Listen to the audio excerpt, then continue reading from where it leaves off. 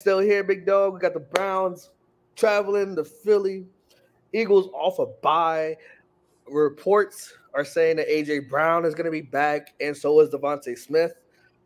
I got the Eagles winning, and I think they show like, oh, a lot of people talking about us and that we're not good.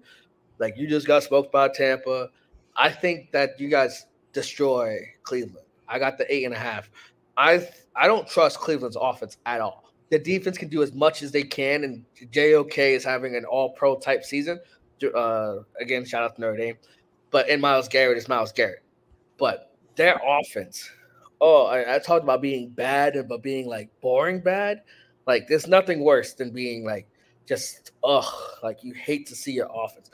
Anytime, and I don't know any Browns fans like religious. I think I know one Browns fan in my entire life.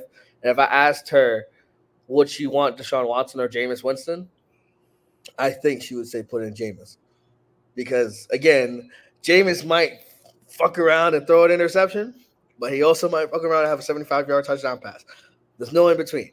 So that's just don't be boring, bro. Don't be boring. The Browns don't do anything that appeases the eye. They can't run the ball. They can't throw the ball. Amari Cooper looks washed. David Njoku looks crazy, like washed, even though he's coming off it. Like he just came back from his first game. I don't know. Deshaun Watson, until proven otherwise, the one team that they beaten was Jacksonville. And I already told you that Trevor Lawrence is bad. So I have some faith in Jalen Hurts, some faith that he is going to like turn the season around. I'm not expecting him to win MVPs or anything, but I still think Jalen Hurts is a good quarterback until proven otherwise. But I think Deshaun Watson is at the bottom of the barrel, and they're going to go 1-5, man. Obviously, to Shabazz's delight because they're in the AFC North, and it's always fade every team in the AFC North. But genuinely, the Browns they're back to the same old Browns, man.